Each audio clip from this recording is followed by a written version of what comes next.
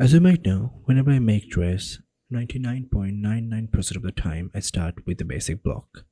Well, this is the 0.01% where I will not start with the basic block. Instead, I will show you how to make a basic garment just using rectangle. Well, I should say this is a simple draping, just like real life. Now, let's see how this is done inside of Marvelous Designer or Clo3D. So, like every time, I use the rectangle tool just to draw a rectangle. Now, with the internal polygon tool, I'm going to make a line right about here. With the fold arrangement tool, click on the line in the 3D window and use the gizmo to rotate like this. And make sure the pattern does not clip through the arm. Now, I'm going to use the same tool to make another line right about here. And fold this one also. So the back, and of course simulate and try to maintain the position. Now this is the fun part of the draping.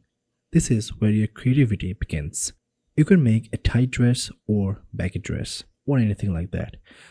I don't want it too much baggy. That's why I'm reducing the fabric because it was a little bit baggy. Now once you're done making that, make this part. Well, with the add point and split line tool, I'm going to add a point just in the middle and it will automatically snap. Well, now if you notice carefully, the pattern is not symmetric. There's nothing problem with that, but it will help you if the pattern is symmetric. So draw a line in the middle, right click and cut and delete this half. Now select this, right click, symmetric pattern with sewing, or you can press Ctrl D. Now this is symmetric, much better. Now remove the linked editing. Merge the sewing by selecting the sewing with the edit sewing tool, right click and merge. Now I'm going to draw a line just like this and select the line, turn on the elastic so it will provide you the gathering effect. Now decrease the ratio until you see the gathering effect. Now I also want the gathering on the sides. Select these two lines and add elastic, same process as before.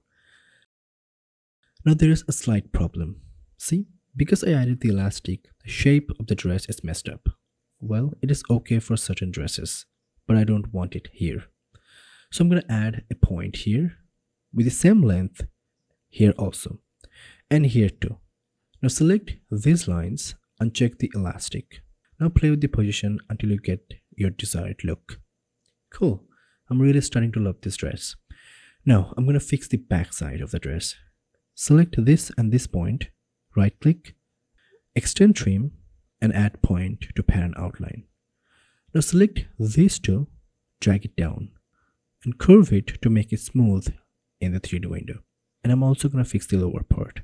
Well, the very last thing you have to do is reduce the particle distance to your liking. I want to reduce it quite a lot and simulate. Alright, that's how you can make a simple draping inside of Clo3D. Well, I hope you got something from it. If you did, don't forget to leave a like and also do comment. I really love them. Thank you so much for watching and I will see you in the next video. Bye.